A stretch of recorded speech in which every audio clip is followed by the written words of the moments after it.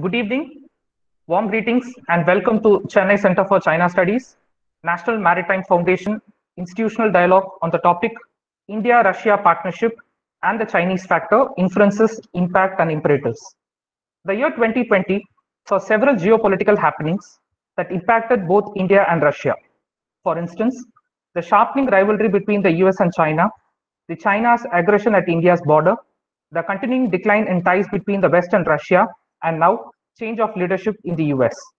Though India and Russia share a long history of strategic and economic cooperation, the post Cold War Russia China strategic convergence is seen to be a foreign policy challenge for India.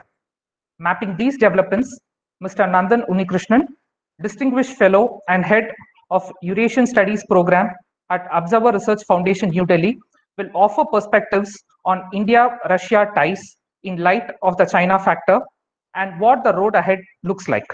This dialogue will be steered and moderated by Ambassador M. Ganapathy, former Secretary West, Ministry of External Affairs, Government of India, and distinguished member C3S, who will offer his reflections on the emerging complexities for India's foreign policy in light of Russia-China convergence. On this note, I would like to hand it over to my director, Commodore R.S. Vasan, Indian Navy retired, Director C3S, and Regional Director, National Maritime Foundation, for his introductory remarks. Over to you, sir. Thank you, Bala. Good evening, ladies and gentlemen. I'd like to acknowledge the presence of many of my naval colleagues who are here, and it's a great pleasure to host this event. And C3S has been doing this for nearly 15 months now.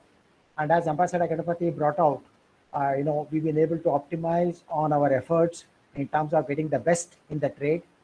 And Nandan, it was a particular pleasure for me to see you today because I joined my think tank carrier with ORF, where he is presently located, and that was 16 years ago. So I was with ORF for 3 years, and we've had many interactions at that time. And he and Ambassador Ganapathy, I don't think there's anybody else who can beat this kind of a combination because both of them have served in Russia. And not only have they served in Russia, they are in the same building. So there is a phenomenal amount of synergy in terms of what they're going to bring to the table today. As Bala has rightly brought out, the whole geopolitical, geostrategic, geoeconomic contours are changing.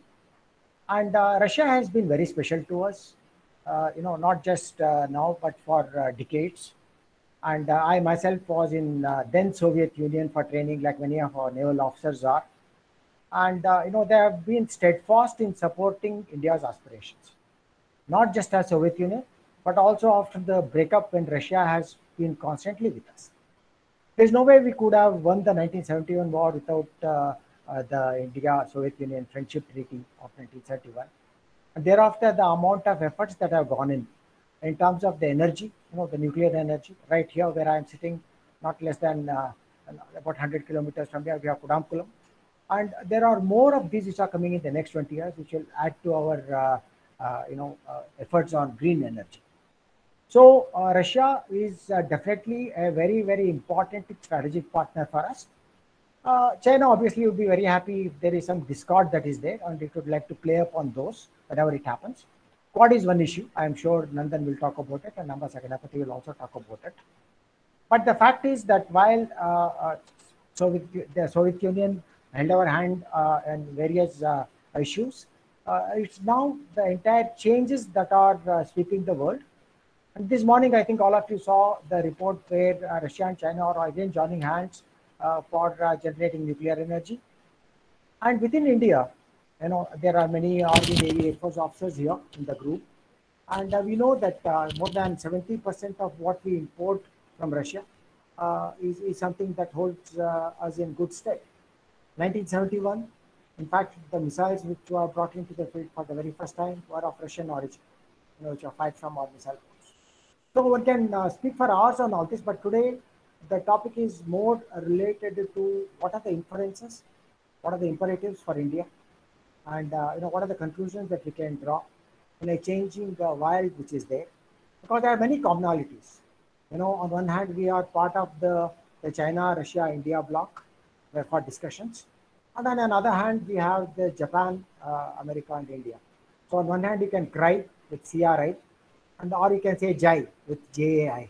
So, these are some of the equations that are emerging, and each of that has an important role to play in stabilizing relations and in helping us in carving out a trajectory that would hold us well into the 21st century.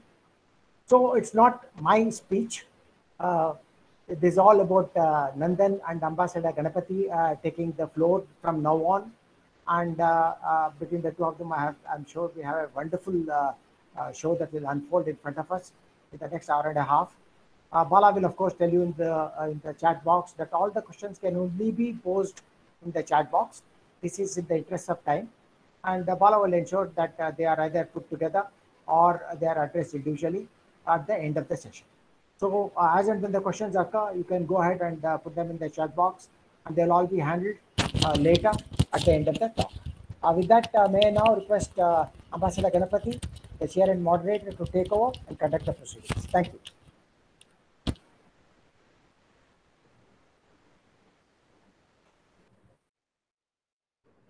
Thank you, Commodore Vasan. Is the voice coming loud and clear? Perfect, sir. Yeah, because I see that my computer sometimes says that the internet is unstable, I think because of the heavy rain. So I just thought I'll double check. Well, this is a very interesting subject, as Commodore Vasan and Bala mentioned.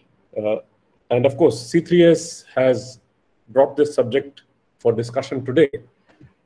Because in today's world, I think there's a lot of importance given in the media to what is happening in the West, particularly the USA, and USA's relations with China, Russia, and of course, Europe. Not much has been talked of India-Russia relations or Sino-Indian relations, or even the third element in the triangle, which is the Russia-China equation.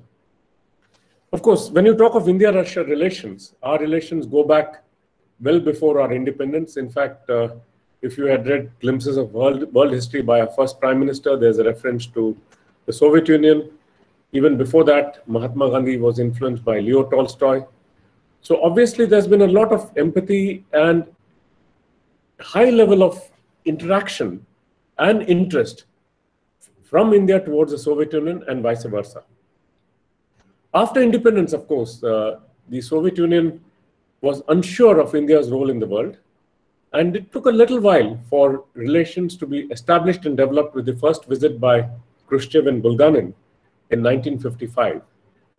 And of course, thereafter, during the 62 war, we found the Soviets more or less on our side, which was one of the reasons for the Sino-Soviet split thereafter.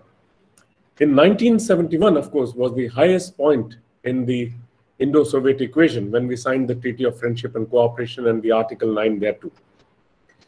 When the Soviet Union broke up, or when the Soviet Union disintegrated in 1991, December, there was a lot of confusion in the minds of many a thinker whether relations would continue to be as it were before the breakup, or whether we'll find new elements of convergence in a diverging world. I think immediately after the breakup, one of the main concerns was the presence of Nandan would, of course, know the Russian foreign minister Kozyrev was totally pro-West, and that itself in our embassy in Vorontsov Pole, we were wondering where it will be. But the 93 visit by President Yeltsin restored a sense of even keel in our relationship.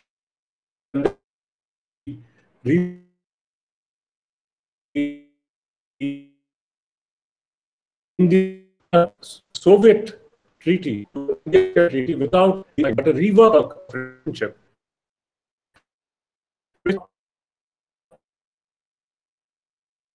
Ambassador, I think there is some issue with your audio. After the breakup, there was a lot of concern whether our relative, but in the diplomatic.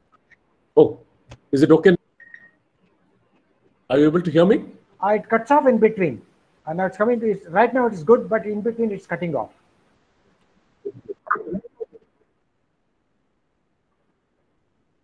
Okay, if it cuts off, I don't know. Maybe, as I said, Actually, if you switch off your video, it may work better with the audio. Is that better now? Much better. Okay, let's hope. I think no. As I was saying, so importantly, besides the political part, we were also equally concerned as to where our cooperation and nuclear and space areas would go. But when you look at the Yeltsin visit, as I said, of '93, and the first, what we called as the Joint Commission was termed as the India-Russia Intergovernation. It was one of the most comprehensive areas of interaction between countries with which India had an institutionalized mechanism. And this reassured many of us that the relationship would not only be restored to pre-breakup levels, but would be taken to further greater heights. Of course, there was always the confusion with President Yeltsin as to what will tomorrow bring, but that problem was not to be. Then, of course, in '99, we had President Putin. Instantly, President Putin transited through Delhi airport in 1999 October, when he was Prime Minister, when he was transiting from New Zealand to Russia. And that was the first high-level interaction we had at the Indira Gandhi airport. And we were able to not only take the measure of where our relation should go, and President Putin himself was able to understand the nitty-gritty of India-Russia relations. Of course, that was a long time ago. And since then, I think much water has, as they say, flown under the Brahmaputra and the Moskova River. And in today's world, where do Indo-Russian relations stand? I think a lot of people, and particularly in the media, were painting a very grim picture of the direction of Indo-Russian relations as to whether the third element of the third angle of the third line of the triangle, which was China-Russia relations, how would they sort of measure up and how would they impact on India-Russia relations? Yes, after the developments vis-a-vis development in the relations between Russia and the West, Russia started moving close to the People's Republic of China, which was seen as a natural corollary and which was, of course, welcomed with open hands by the Chinese. And if you take today's relationship between Russia and China, is, as they call it, it's one of the most comprehensive, is what President Putin and Foreign Minister Lavrov have termed it to be. And this year would be the 20th anniversary in July of the signing of the Treaty of Good Neighborliness, Friendship and Cooperation between Russia and China. And as Foreign Minister Lavrov mentioned in Guilin when he visited there in March, it is going to be not only a cause for celebration, but would also bring in new elements into the cooperation from July until February 2022, which will be the 20th anniversary of the ratification of the treaty. Commodore Vasan, of course, mentioned the nuclear cooperation. This was the commissioning of the 7th and 8th units of the Tianwan nuclear power plant and the 3rd and 4th units of the Zhudapu power plant in China, where both President Putin and President Xi Jinping talked to each other. It was a virtual inauguration of these power plant units. The question which also comes to, which has been talked of, is are the Russians and the Chinese going towards a military alliance? Of course, you have talked, this has been reflected in the media a lot, but we should, I think President Putin himself had said that that is technically not necessary because the element of cooperation which they have could point in that direction, but there's not going to be any formalization of such a thing. And so has Minister Lavrov mentioned that there will be no military alliance, but the cooperation is very vast and extensive. But at the same time, of course, that has not reassured many in the analytical circles. But in South Bloc, at least, I could say that in the Ministry of External Affairs, I think we take Russian leaders at their word. Of course, in this context, one of the things which happened was the discussion between Prime Minister Modi and President Putin over on a virtual platform just a couple of days ago. And what is very interesting is the announcement of a 2+2 dialogue. I think one interesting element I should mention here is, while in our press release we mentioned of the 2+2 dialogue, the Kremlin press release did not talk of it. The Kremlin press release was a very anodyne statement, talking of only the pandemic. They did not even reflect on Gaganyaan. There was nothing, just the pandemic, and that we assure full cooperation, that Russia is ready to send so-and-so aid and all that. So again, does the anodyne statement there reflect the extensive and warm statement which came out of South Bloc? I would think, yes, I think the warm statement was a sort of a reassuring element, because again, if you look at what the media had mentioned and what many analysts had pointed out, was the postponement of the India-Russia summit. You know, in 2001, if you all recall, in October 2001, when President Putin made his first visit to India, when I think at that time I was the Joint Secretary East Europe, so had a personal hand in the conduct of the visit. We agreed that there would be an annual summit between India and Russia, and the annual summit had continued in an unbroken fashion till last year. Of course, the main reason was the pandemic, and a summit of that nature between India and Russia can never be conducted at the virtual mode, because as had been mentioned by one of the distinguished ambassadors of India to the Russian Federation, Ambassador P.S. Raghavan, I think before the plenary level discussions, most of the classified elements of interaction are discussed between the two leaders one-on-one, with perhaps one aide only, or one aide and interpreter, and no one else. So obviously a virtual platform was a no-go. And if everything goes well, I think we would have the summit this year. So I think, as mentioned by many others, I don't see that as a slip back or a major area of concern. The summit will take place this year, and the summit will discuss all elements of cooperation. Of course, I'll just take 1 or 2 minutes before I hand the floor to Nandan. The other element of concern which was aired in the media was Foreign Minister Lavrov's heavy-handed criticism, if I could put it that way, of the Indo-Pacific concept. Of course, between what Foreign Minister Lavrov mentioned in Hanoi sometime last year, what he mentioned before coming here, what he told some Chinese newspaper editors before he went to Guilin, and also what was discussed at the Russian TV1 great game, Balshaya Igra program, was all set at rest when he came here, and when he spoke to the Hindustan Times editor before coming to India. I think what he said is that we have a perfect understanding of each other's position, and we respect the right, I mean, on the arms, the second element was on the arms cooperation. I think we respect the right for each country to diversify its sources. So obviously, I think that should have also set many of the concerns at ease. Of course, one element of discord was, for the first time, we had a Russian foreign minister visiting Pakistan from New Delhi. Of course, that was, and the last point before I hand over was Prime Minister Modi not meeting Lavrov a correct decision? Well, there are many elements in what happens in diplomacy.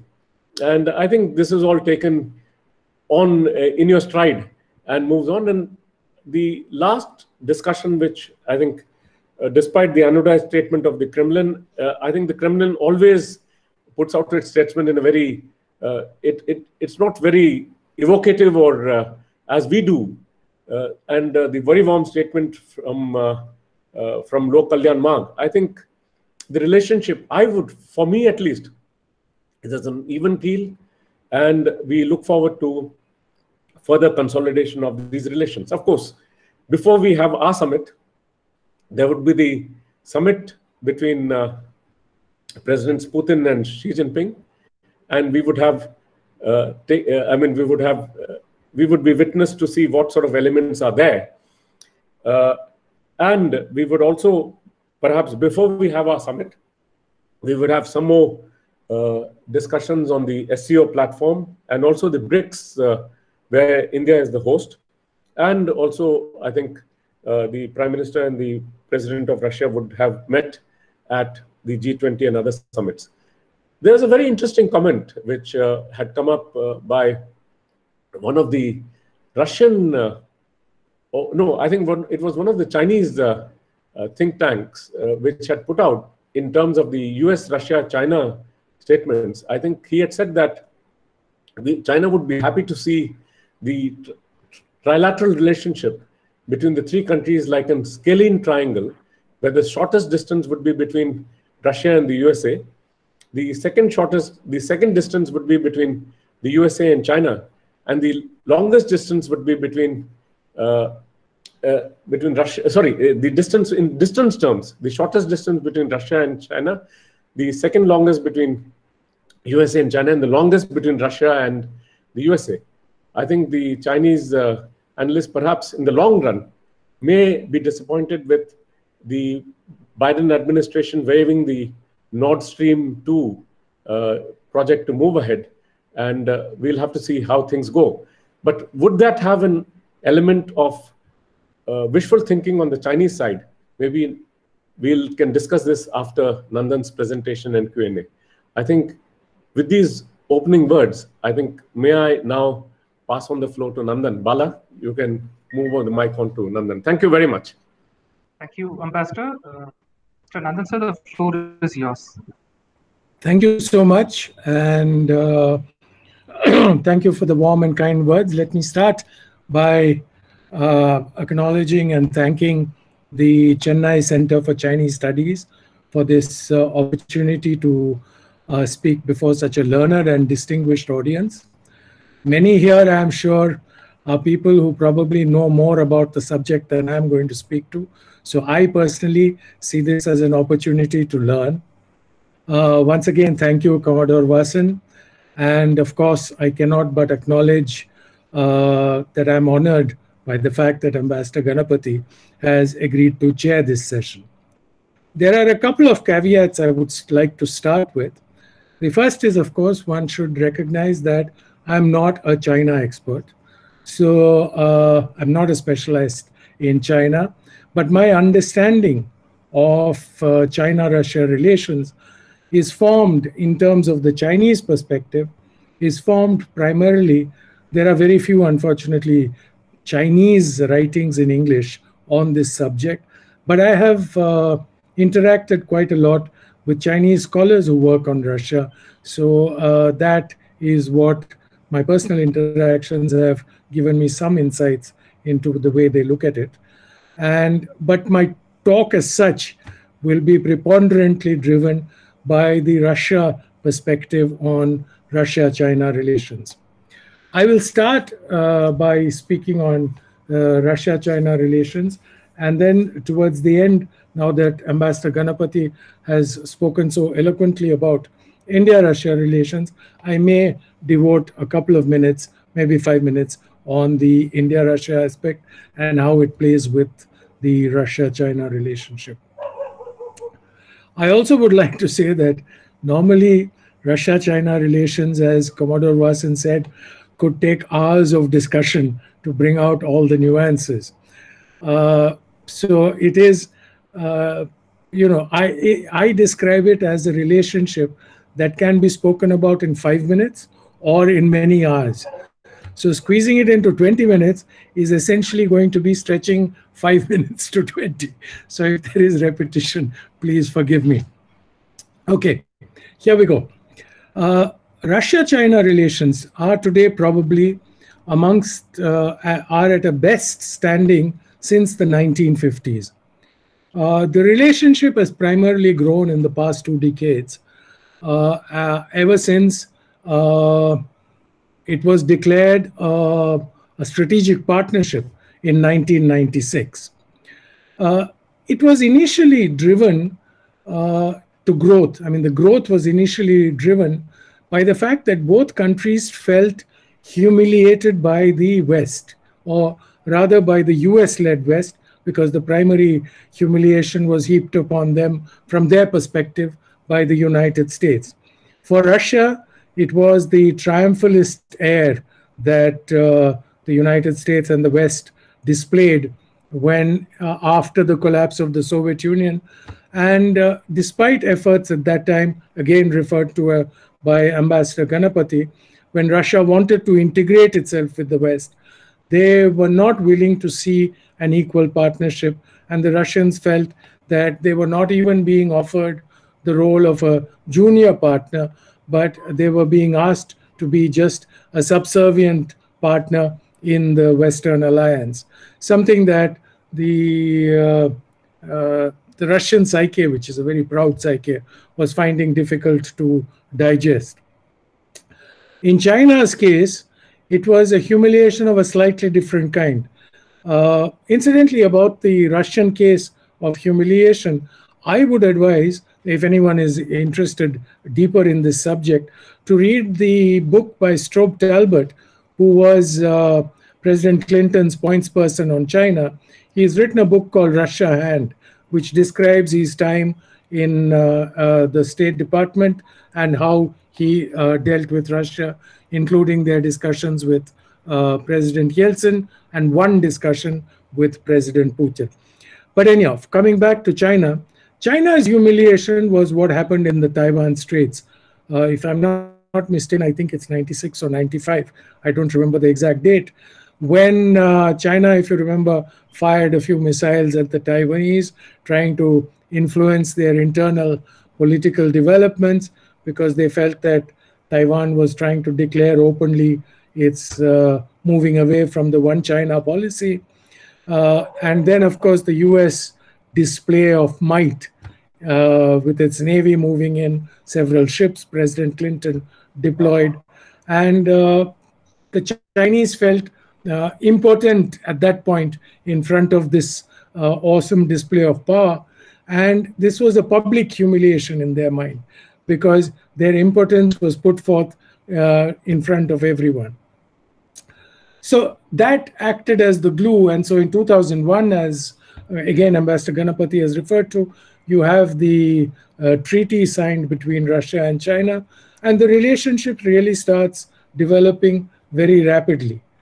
There is a further impetus to the relationship given by the fact that Russia's relations with the West begin to deteriorate towards the end of the first decade of this century, which is exemplified by the Georgia crisis, the conflict over Georgia.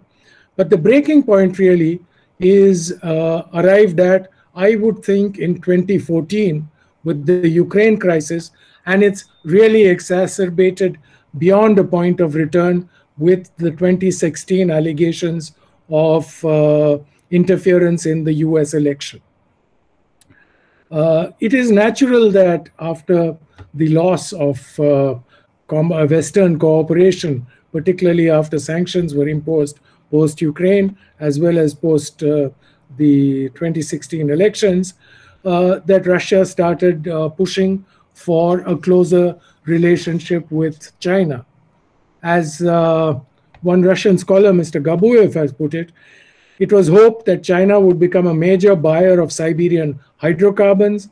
Shanghai and Hong Kong would become the new London and New York for Russian companies seeking capital, and Chinese investors would flock to buy Russian assets, providing badly needed cash to improve the country's aging infrastructure, and there would be also sharing of technology. We will look at it briefly later whether this has come true or not, but while these were the aspirations the Russians had, the Chinese response initially was very careful. They did keep quiet when Crimea and Ukraine happened. They did not condemn the Russians, but neither, and did not join the international effort to sanction the Russians, the US-led effort. But at the same time, they did not speak in support of the Russians.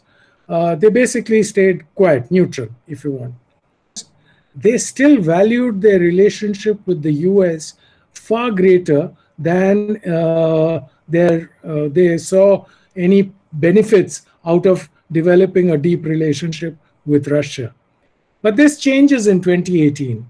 And in 2018, you see that the Chinese realize that the US is not going to shift its focus, that it sees the Chinese as its main adversary, and it will not be deterred in any fashion from dealing with the problem.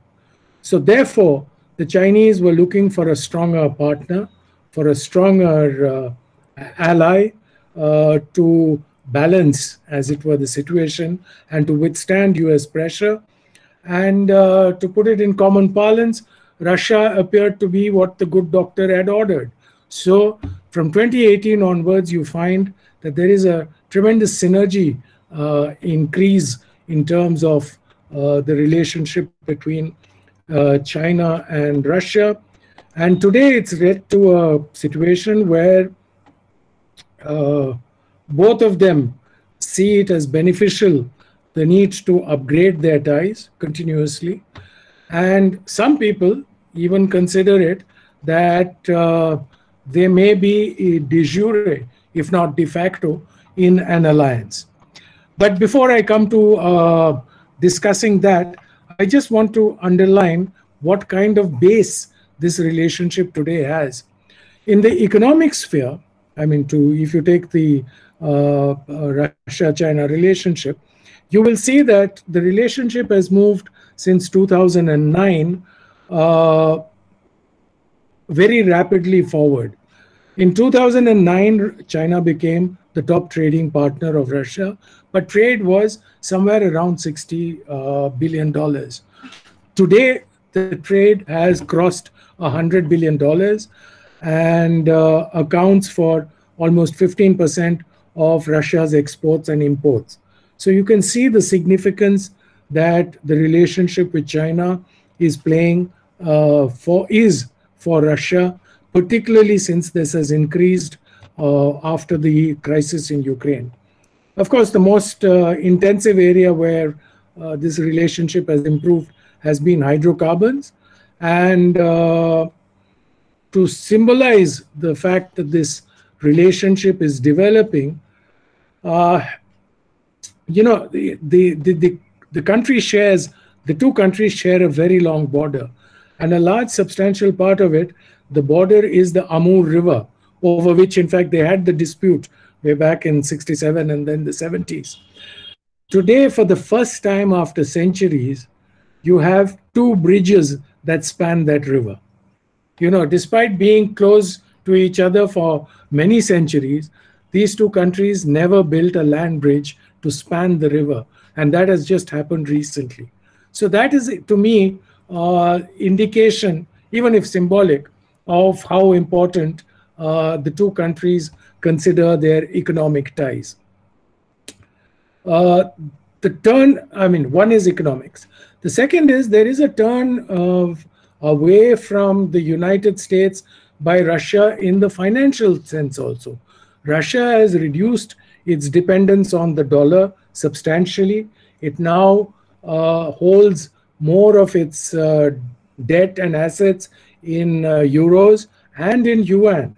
The central banks, for example, holdings of Chinese currency has gone up from 2.6% to 14% in the last few years. So that is another indication. However, let me also point out that this relationship is not as simple as it seems on the surface.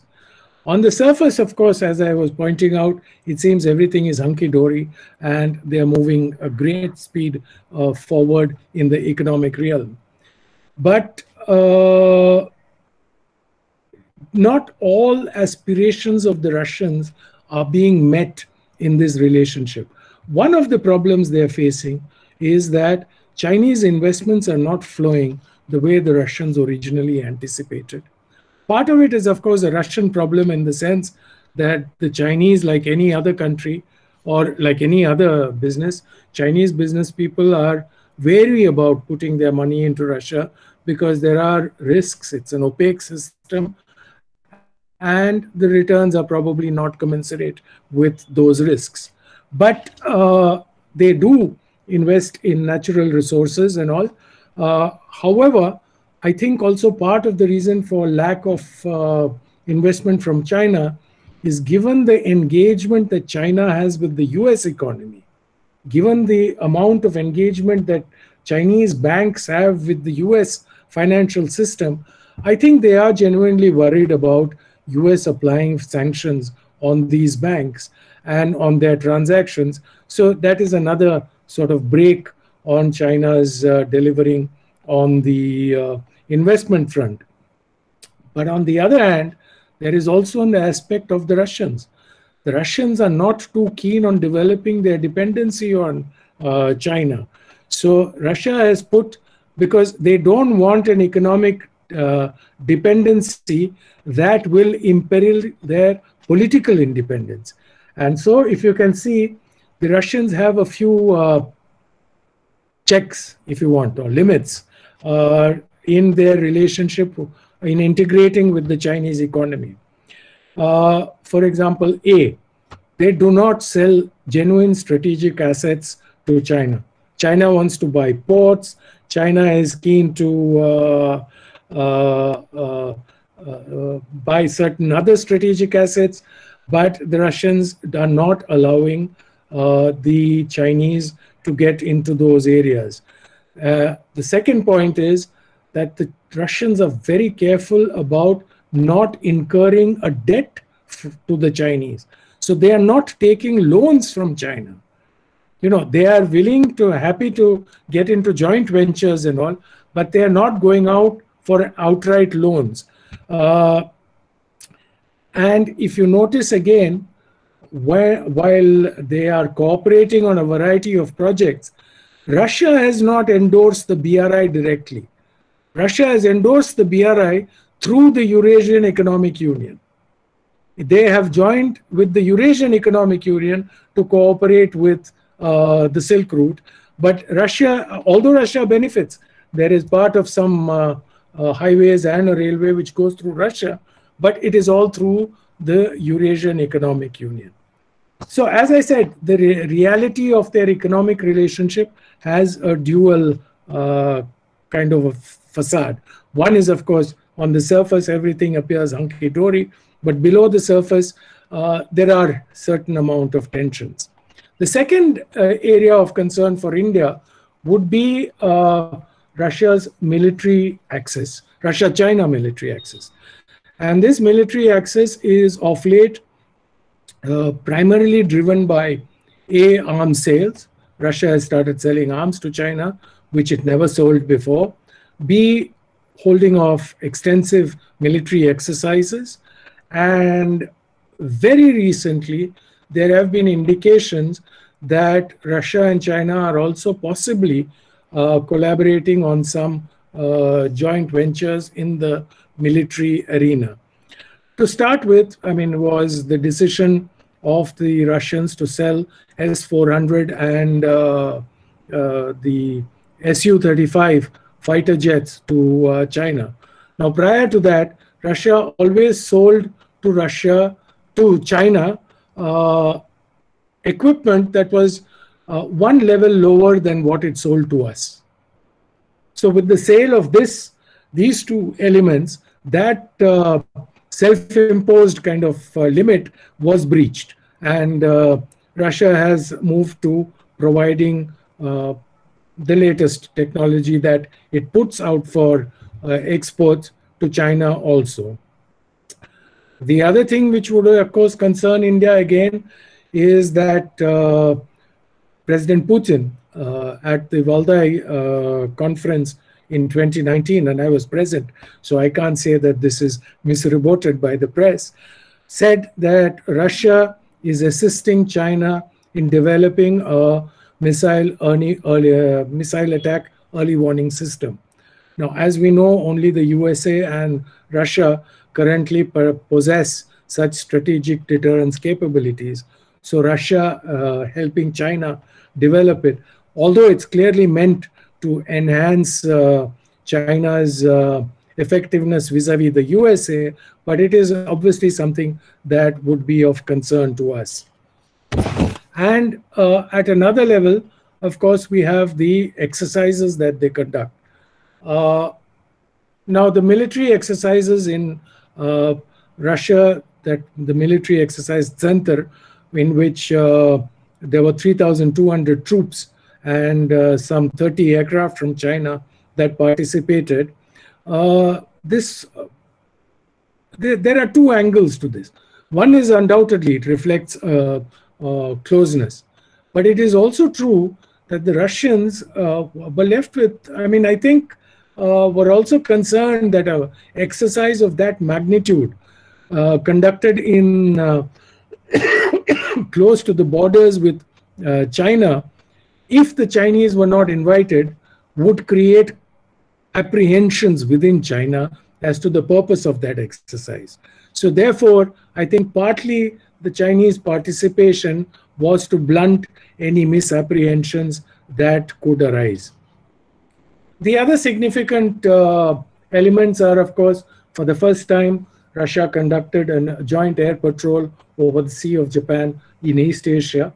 The second is that they conducted naval exercises off the coast of southern Africa, as well as in the Persian Gulf with China. They have done it in the Mediterranean, the Baltic Sea, and the Black Sea. Now, this is clearly a reflection of China asserting its ability, or wanting to assert its ability about its capability to project power globally. It is, of course, also important to note that where the areas that Russia is collaborating with in the military arena with China are areas where they do not feel that the Chinese can use that weaponry against them. They feel that there is sufficient confidence. They feel that this is something that is going to be used against the United States or defensively by China vis-a-vis the United States. Now we come to the question as to, given this kind of developments, can we really say that Russia and China, what is the scene between them? What is it? Is it a genuine alliance, or what is the kind of relationship that would be? What are the words that would best describe this? Dmitry Trenin, who is a very well-known political analyst, international affairs expert in Russia, describes the relationship as an entente cordiale, which is like the Anglo-French relationship prior to World War I, which allowed the alliance to fight Germany together. Essentially, it boils down, in my simplified view, to three elements. Russia and China will be close to each other as long as they perceive a common threat from the United States. As long as they feel, firstly, that is one. Second is, both of these are autocratic states, and they will feel challenged by any efforts at regime change by the United States. So there will be growing collaboration. And the third element is something which I normally don't consider most important in international affairs, but here it is becoming important, is the personal chemistry between Xi Jinping and Vladimir Putin. They seem to have a very, very close and I don't know if it's honest, frank, but they have a close relationship. They talk to each other often, and they seem to have developed an element of trust and comfort with each other. So do I believe, now just final, before I go into India, Russia, do I believe that Russia and China are in an alliance? I don't think so. And this is my opinion. I don't think so, because Russia understands that in an alliance with anybody, equal partnerships are very, very difficult. So there is always a senior or a junior partner. So far, that is what history has taught us, except this entente cordiale kind of relationship. But otherwise, formal alliances always have a senior partner. And Russia is loath to accept anyone as a senior partner. It walked out of the partnership with the West, to which it is far more akin and has far more affinity. It walked out of the partnership, the West, because it did not want to be a junior partner. I cannot imagine the Russian pride accepting being a junior partner to any other power. So in that sense, I don't think that today the relationship between Russia and China is one of an alliance. But on the other hand, I do see that the precursor elements for this relationship to be deeper are growing because of Western pressure on both countries. And they, because of the long border, the share of their complementarities economically and militarily, they will see the value in maintaining a close partnership. And for example, I mean, to put it very simply, that if the Russians have an engagement with the Western powers on its western borders, it can be confident that nothing is going to happen on its southern borders. The Chinese are not going to move against it or play games with them on that. And similarly, the Chinese today have the confidence that if they have an engagement with a hostile engagement with the Americans or its allies on its eastern shores, the Russians are not going to enter into any kind of games with it on the northern border. Historically, if you remember, China was always worried about invasions from the north. That's why you have the Great Wall of China. So this is where my position is on the Russia-China relationship. How does this relationship impact the India-Russia relationship? Ambassador Ganapathy has given you a history. He's told you how in times of crisis, including vis-a-vis China, the Russians have stood with us. In recent times, I think the Russian support for us in our relationship with China, while it is less explicit, is not less useful. In the sense that when the defense minister went in June last year to Moscow and asked, Shoigu spoke to the defense minister and others and put forth a list of items that we wanted expedited delivery of, the Russians never said no. And as far as I understand, whatever we asked for was given. Similarly, I think during the visit to which Ambassador Ganapathy referred, during the visit of Lavrov to India, several T's were crossed and I's were dotted, which again I agree with Ambassador Ganapathy, maybe our analysts in the press tend to ignore. One is that the Russians did reconfirm that they are with India internationally as far as the Kashmir problem is concerned. That Kashmir is an internal problem of India's, and the Indians can rely on Russia to continue supporting them as they have always done. The second was an understanding that the Russians conveyed, which was given to, incidentally given to the Indian side earlier in 2020 itself, that there would be no arms supplies to Pakistan that would have any kind of significant strategic importance or in any way change the equilibrium that exists between Pakistan and India. And it is a reflection of that when Lavrov goes to Pakistan, if you read the joint statement they issued carefully, you will find that it says that Russia will offer specialized military equipment. In other words, that's very clear that the Russians are saying there is specific type of military equipment which can be used for counter-terrorism and maybe some helicopters that will be offered. But I don't think we are going to see what some in the press have been writing about fighter jets, submarines, and all that coming into Pakistan from Russia. The second thing is that I think we need to understand is something else.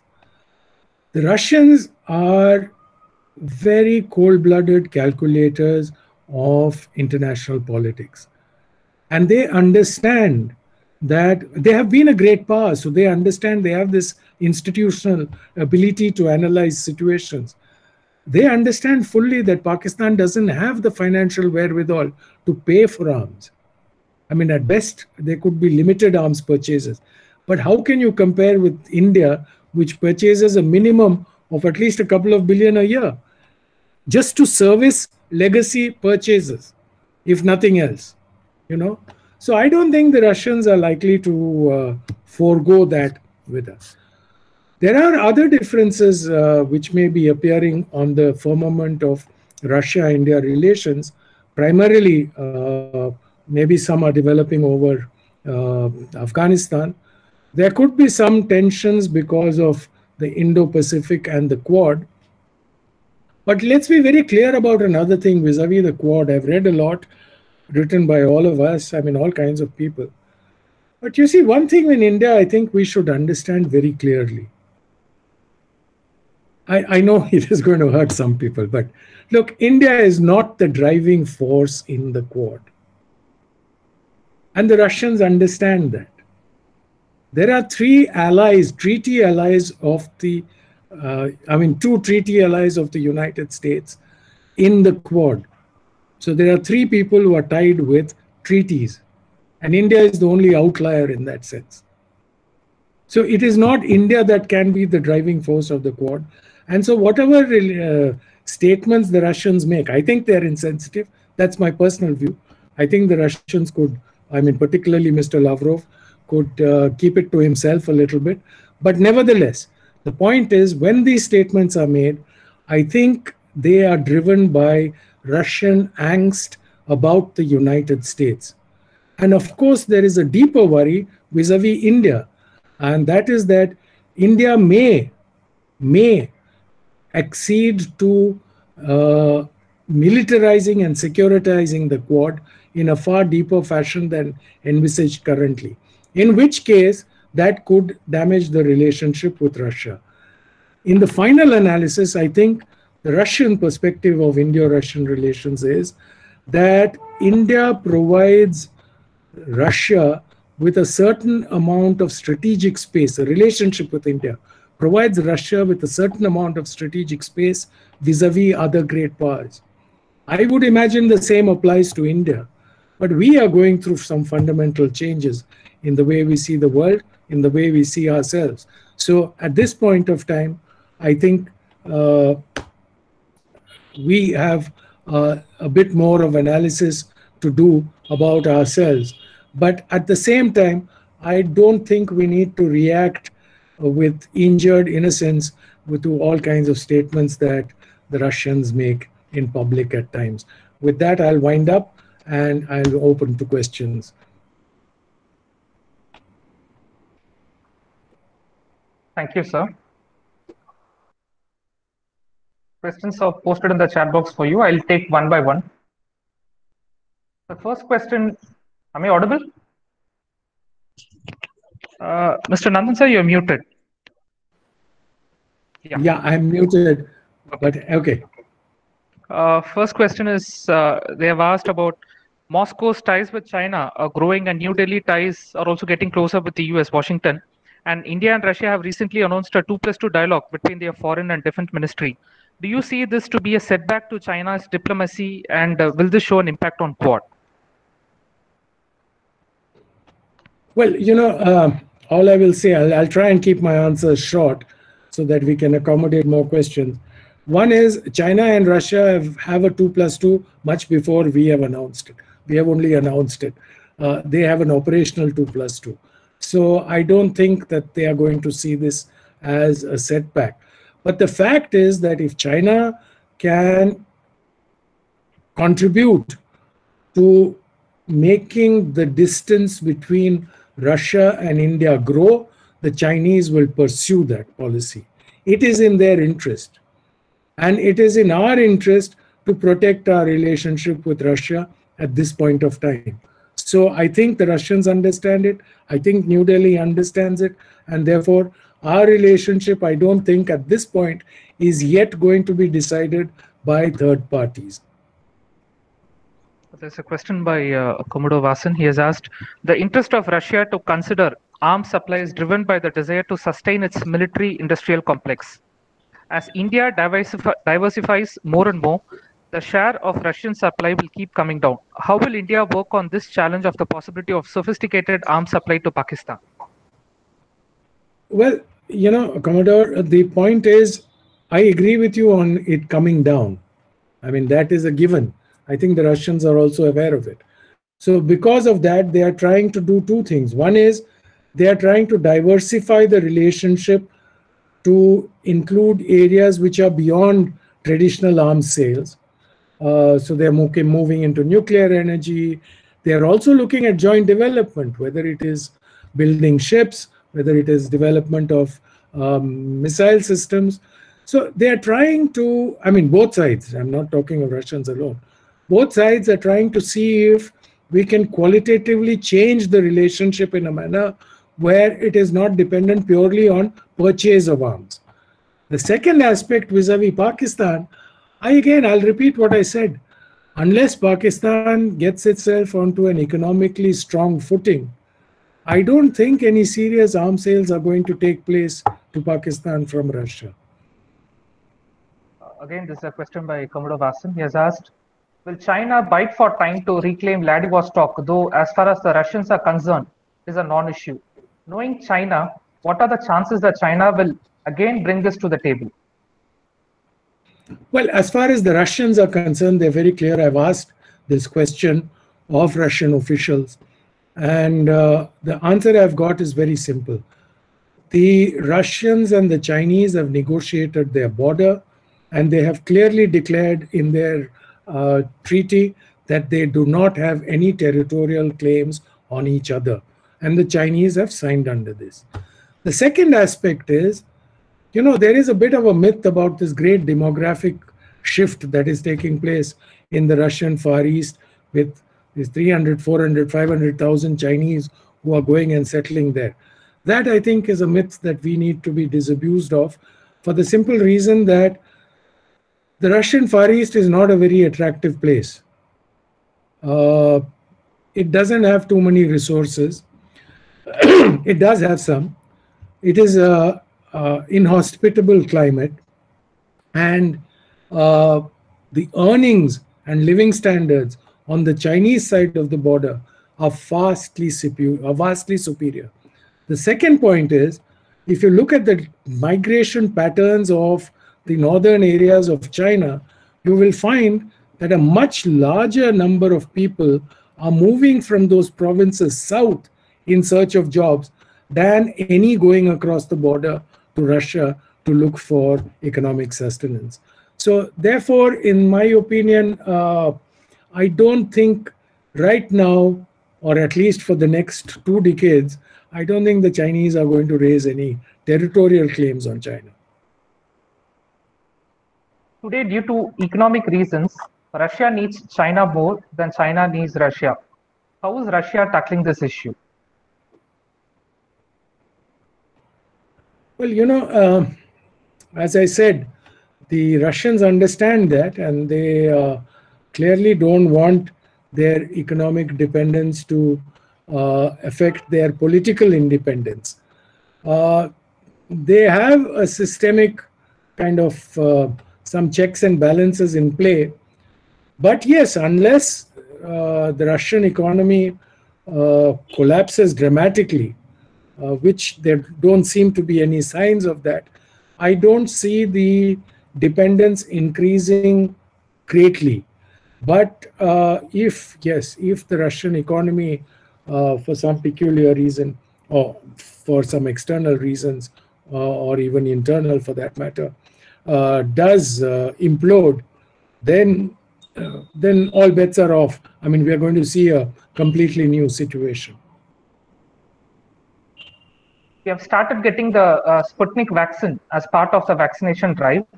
China has not been able to garner a big share of the vaccine economy except for some African and other developing countries. How do you see Chinese responses at losing out on this opportunity? Will they join hands with Russia? How would Russia respond? Well, they have already joined there in the sense that there are talks about the Chinese and Russians joining hands to produce Sputnik. I am not very certain about the developments with the vaccines, but if I'm not mistaken, one of the Chinese vaccines is recognized by the WHO, right? So therefore, the Chinese do have the capability to export, and it all depends on availability of vaccines. I mean, if China has excess vaccines, they will export them. If they do not, then obviously it will hamper their efforts at vaccine diplomacy. You can see that this is the same that happened with us.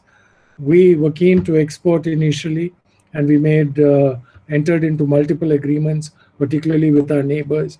But now, because of the crisis in India, we've had to renege on those agreements. There's a deep-rooted mutual trust deficit between Russia and China historically. Does the current economic and strategic synergy address that at some level? Undoubtedly, I don't have a doubt about it. You know, this concept of trust, I mean, it requires a long period of time for it to develop. That I agree. But I would imagine that if a country decides that it is able to share a ballistic warning missile system technology with another country, that there is already a certain element of trust that's developed. Let's be also very clear about something else, that the Russians had offered this to us way back in 2000s. It was offered to us by the Russians. It was offered to Jaswant Singh, then foreign minister, but we dilly-dallied. So we are talking of 2002, 2003. The Russians offered it to us. The Chinese have taken advantage. What is the future of Russia-China ties post-Putin era?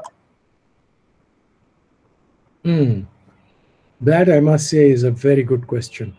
It is genuinely a very good question because, you know, post-Putin or post-Xi, a lot of things may change internally in either of the two countries.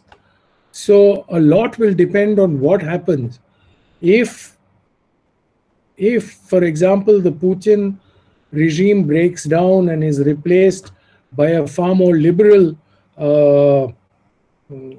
dispensation, then obviously you're going to see significant change in the relationship Russia has with the West, as well as and correspondingly with China.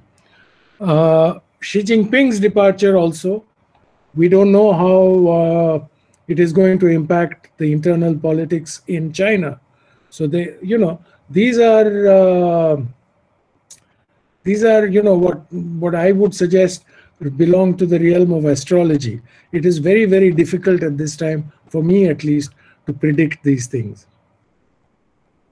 Thank you, sir. There's a question they have asked. In the long term, in your view, which one would you see would survive, either the BRICS or the Quad?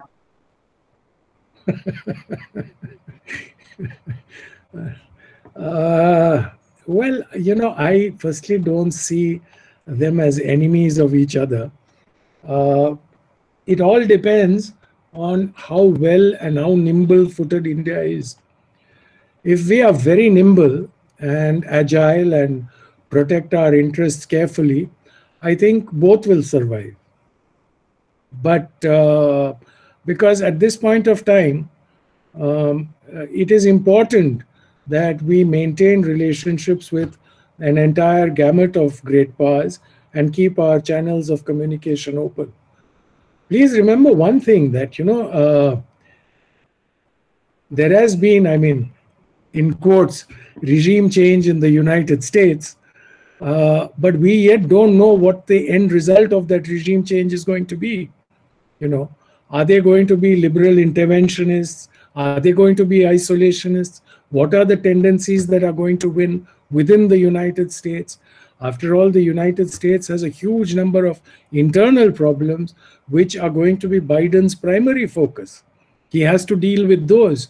How much time are they going to have for external issues? So until all these issues resolve and settle, and let's have no doubt again, the United States today is the preeminent power in the world so far. And therefore, the way they resolve the issues that are taking place within their country is going to have huge impact on the rest of the world. Can India leverage its soft power to wean Russia away from China?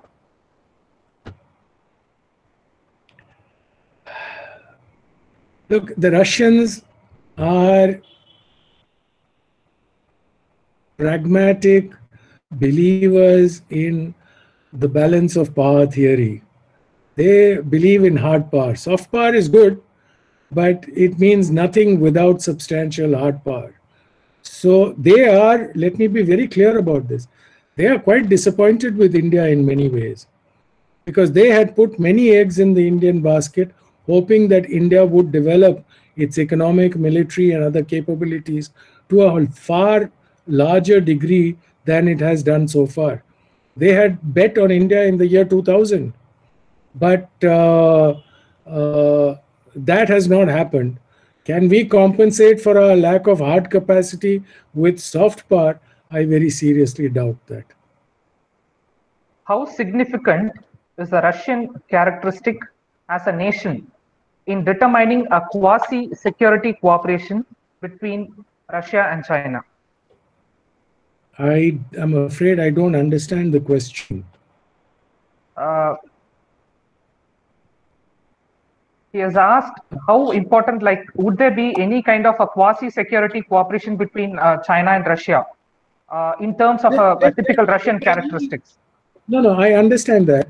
There is already a quasi-security cooperation. I mean, there's full-fledged security cooperation. The question we are discussing is, will they have clauses, will they sign a treaty which says that if one is attacked, the other will necessarily have to move to the defense of that party? Like we used to have in the Indo-Soviet Treaty, although it was worded very nicely that we would consult each other and protect the security interests of each other and all. Incidentally, the Russians and Chinese, there is such a clause in their 2001 treaty, right? But clearly it is not as firm as, let's say, the NATO Article 5, right? Now, will they move that? Will they move it to a very formal treaty level kind of relationship? I don't think so. I don't think Russia is interested. I also don't think China is interested, because despite the current hostilities with the United States, let's be very clear, their economic engagement with the United States is humongous. It dwarfs their relationship with anyone else. So they are not likely to unnecessarily try and bring irritants into their relationship with the United States. Unless the United States moves decisively against the Chinese interests, then of course all bets are off. I mean, you could have anything develop. The next question is on how does Russia view a multipolar world? Russia wants a multipolar world because in a multipolar world, just as we do, because we feel that we will have greater strategic space to maneuver if there are multiple powers there, and you will have coalitions of powers in particular areas of interest and coalitions of a different kind in different areas. So that will give great powers greater amount of maneuver. I don't mean great powers in the sense like the United States or China, but let's call them middle powers. The middle powers will have greater maneuverability. So therefore, I would think the emergence of a bipolarity between China and USA should be a nightmare for both India and Russia. Russia-China cooperation in space is at all-time high today. Your views on this, please. And isn't it Russia giving away too much to China? The problem is, what is this definition of too much? Russia was a leading space power when the Soviet Union existed. It was competing in every sense of the word with the United States. There was a brief period before you had the private sector emerge in the US space sector, where the Russians were the only ones who had heavy lift rockets to take people to the space station and International Space Station and all. However, the Russians lacked funding and were not able to move other programs which they had. Today, the Chinese have that wherewithal. The Russians are keen to develop further, and they want to enter into an engagement. Now, I'm not saying that we should, but suppose we had the wherewithal, they would be keen to do it with us. So it's a question of what are Russian national interests, and Russia will pursue its national interest. We can't expect Russia to pursue our national interest. We have to pursue our own national interest. The point is to keep talking to the Russians and see where our national interests coincide or where we are on the same page, and try and develop those areas. There are bound to be, as with any great powers, any middle level powers, areas in which Russia and India differ. And there will be areas in which China and Russia differ. So I don't think that a close relationship between Russia and China is the end of the world for us, right?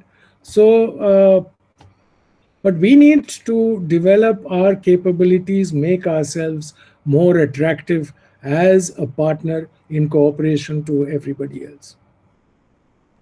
Thank you, sir. There are 3 questions clubbed into one. The first part is, how far India-Russia relationship has been transformed from a buyer-seller to one of strategic cooperation and joint partnership? Can I take it in one go, or you want to take it one by one? No, we'll take it in one go. Yeah.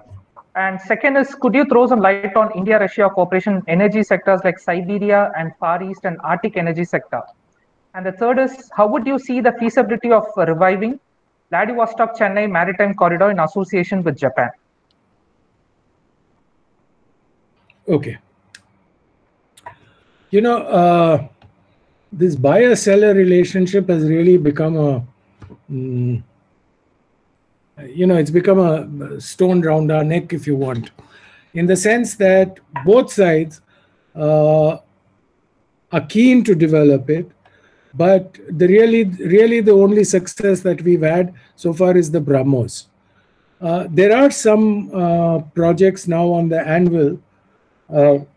Like the Russians are going to help us build the frigates and all. So hopefully they fructify and this relationship further develops. I am also hoping that we move away from getting merely production technologies into getting design and technical capabilities also. So that is as far as the buyer-seller relationship is concerned. I think both sides are engaged with the matter, but there is still a long way to go. On the other hand, the positive part is that I think we are so far ahead with the Russians so far that the Russians feel that even if we diversify and open such relations with other parties, like whether it is the French or the Americans or anyone, they have a long way to catch up. That is one. Energy. We have invested in many areas in Russia. We are developing, but you see, we can at best bring money. We are not really a technological powerhouse in the exploration for hydrocarbons. And we particularly don't have much knowledge about how this is to be done in the Arctic, for example. But we are learning, we are making an attempt, and we are getting into arrangements for LNG and others with the Russians. But this is, again, as I said, is going to be a, a long haul. But we are definitely a partner Russia will consider, because, as I said, Russia does not want to be entirely dependent on the Chinese, particularly in the hydrocarbon sector. So if India is engaged in it, they will only welcome it. The question is, what is the form and how do we want to get engaged? Chennai, Vladivostok, yes, absolutely. I have to let you into a secret that ORF runs a trilateral, has just started, in fact, started on the 17th of May. We have started a trilateral of Japan, Russia, and India. And we are meeting again on the 27th, where we are going to be discussing precisely this question of Russia, Japan, and India cooperating.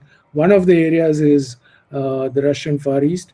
The other is the issue of the Chennai-Vladivostok corridor, and whether any other connectivity projects are there where the three of us could collaborate.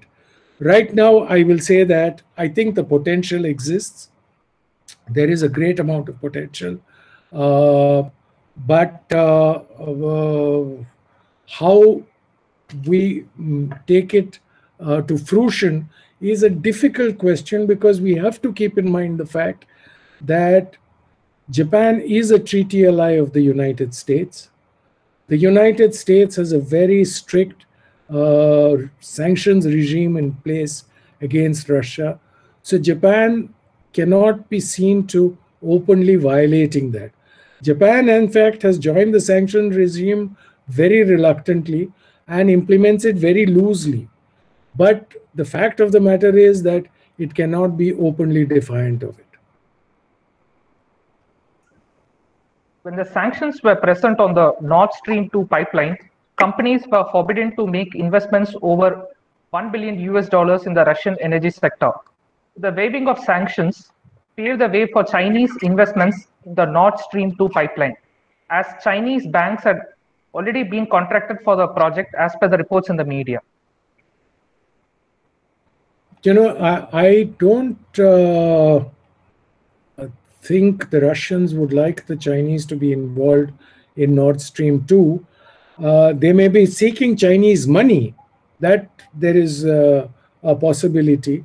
But I don't think that the Chinese would have any kind of equity or other kind of participation in Nord Stream 2. The second aspect is that the waiver of Nord Stream 2 by Biden was taken because he needs to distinctly improve his relationship with the European countries. There is a drive to improve the relationship with allies, which, for a variety of reasons, deteriorated during Trump's stay in power. Whether in the long run this will lead to easing the sanctions regime on Russia itself, I have a serious doubt. I think that Russia-US relations right now are sort of deep, very, very low. And they're going to remain there for some more time until some structural differences and contradictions between them are resolved. And unfortunately, to a large extent, that will also be dependent on the US relationship with China, and whether the US eventually decides that it may be more useful, if it wants to try and contain and curtail China, to have Russia on your side, even as a neutral power, not your side in the sense as a partner, but even as a neutral, would probably make that task much easier. Although Russia is a great friend, Russia has been making many loaded statements on Jammu and Kashmir. How much weightage should we give to this? I haven't heard a loaded statement, so I don't know how to react to this. All I know is that at the United Nations, they have voted for us each and every time, including recently. So when China took the question of Kashmir to the United Nations, I know that there was some confusion arose when the deputy of the Russian representative to the UN made some kind of statement, but I think that has been pulled back, and the context has been explained, and the Indian side does not have any doubts about where Russia stands on this question. So again, I mean, there are mischief makers all over the world, and some want to create mischief. Good luck to them. The post-Wuhan virus saw the formation of Quad. How do you see its effect on the Shanghai Cooperation Organization mechanism? Can you say that again? I just lost you for a second. Yeah, post-Wuhan virus, we have seen the formalization of Quad. How do you see its effect on the Shanghai Cooperation Organization mechanism? You know, SCO is, from an Indian perspective, is a vehicle which we find useful because it gives us the opportunity to interact more closely with our Central Asian partners, and it gives us the capacity to increase our footprint in that region.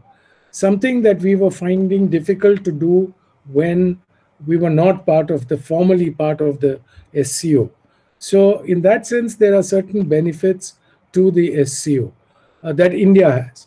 Secondly, now with the situation in Afghanistan unraveling, the SCO probably, or at least the countries in members of the SCO, have an important role to play in stabilizing the situation. So from an Indian perspective, the SCO is not a negative organization. Of course, we are not interested in converting it into some kind of NATO-like arrangement. We are not interested in securitizing it. It already has a certain security aspect in terms of anti-terrorism. But beyond that, I don't think we are looking at it. But how do I put this?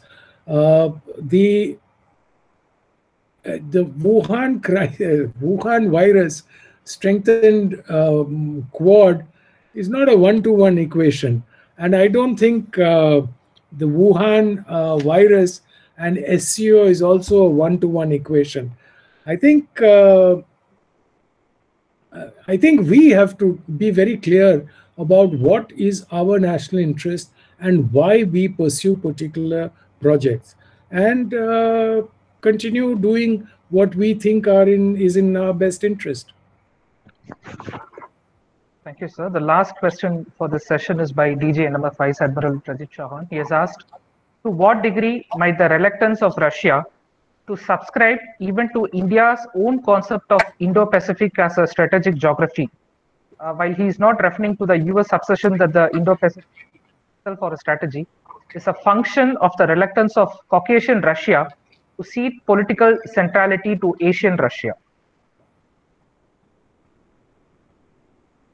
That's a very interesting question, Admiral.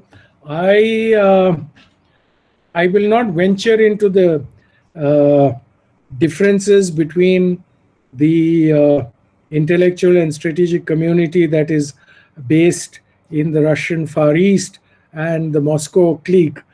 But what I would like to say is, and this is again something that I have heard Mr. Putin say directly at that same Valdai conference where he spoke about the ABM with China. He also answered a question on the Indo-Pacific. And he said exactly what our Prime Minister said in Shangri-La. He said, and this is with Lavrov sitting in the front seat, incidentally. He said that as long as it is not directed against anyone, as long as it is inclusive, he does not see any reason why Russia should not accept it. However, if it is directed against anyone, or if it is to be utilized as a vehicle of exclusion, then of course Russia is not going to welcome it. So that is for us to decide where they stand on. But there is something else I'd like to point out. Changing concepts in strategic thinking is not an easy process. I mean, that's my view. The Russians accepted Asia Pacific when? Only when APEC and all came about, no? Again, Asia Pacific is a US construct. It is not a Russian construct. But they accepted it with reluctance because they had certain interests. The time will come, if you see Russian actions, to me it appears self-evident that the time will come when they will accept the Indo-Pacific also. May not be verbally, explicitly, so as not to upset the Chinese, but they will work with us in the Indo-Pacific. Thank you very much, sir, for patiently taking all our questions. With this, I would like to hand over the floor to Ambassador M. Ganapathy for his concluding remarks. Over to you, Ambassador.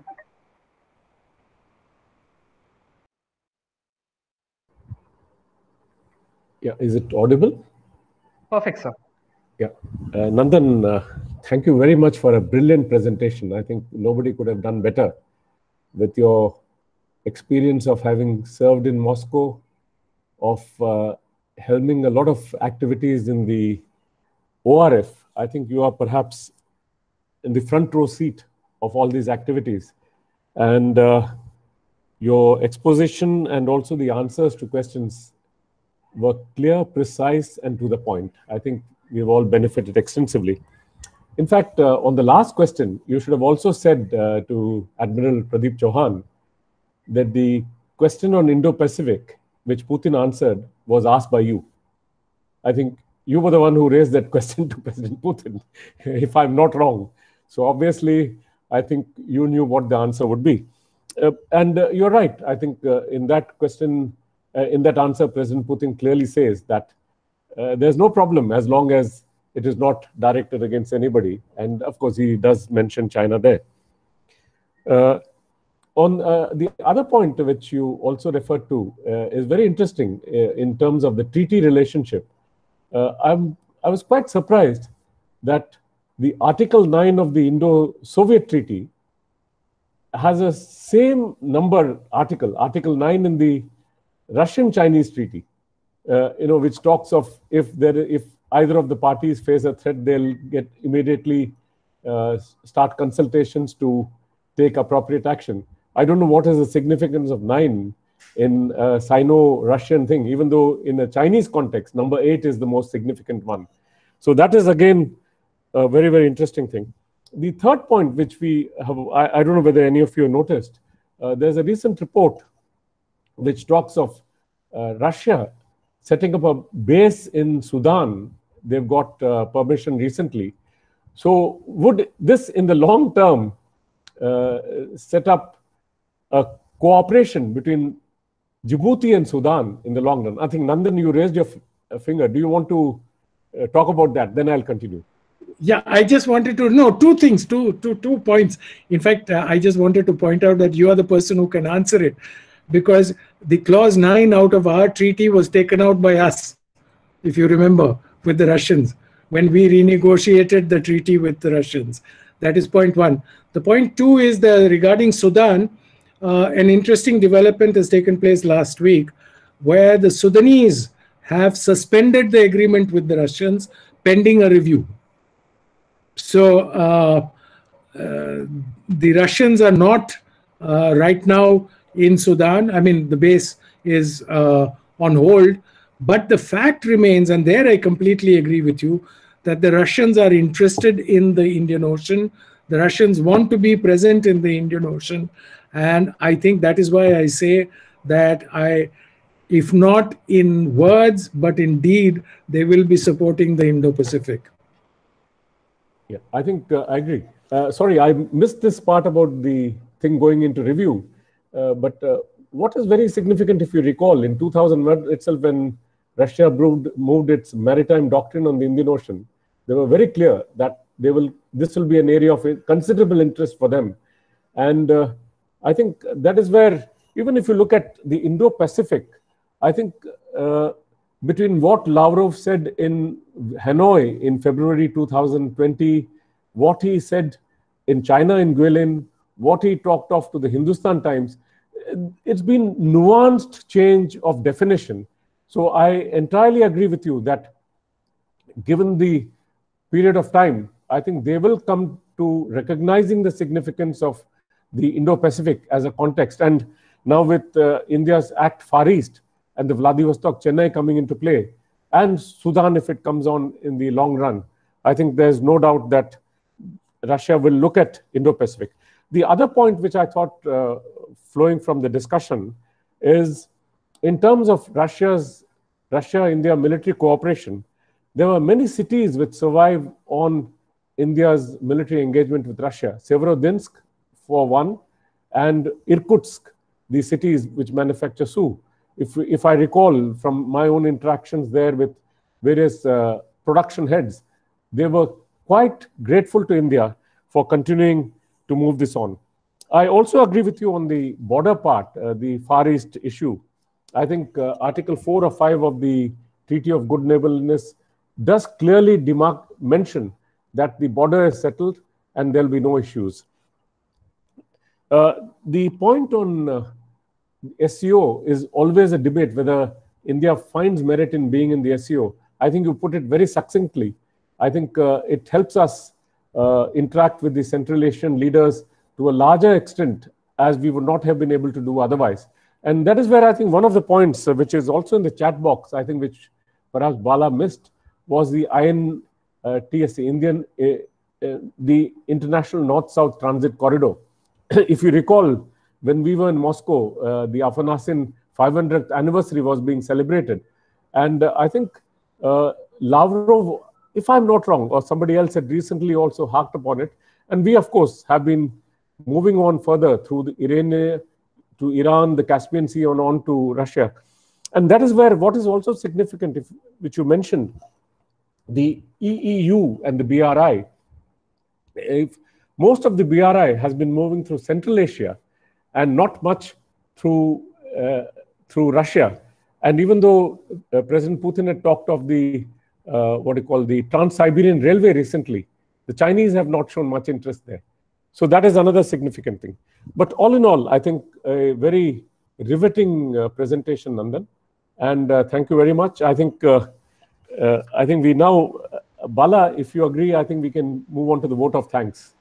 Thank you, sir. Thank you, Ambassador Ganapathy, sir, and thank you, Mr. Nandan Unnikrishnan, sir, for taking time out to be with us. On this note, I would like to invite my colleague, Ms. Nisha, to formally present the vote of thanks. Over to you, Nisha.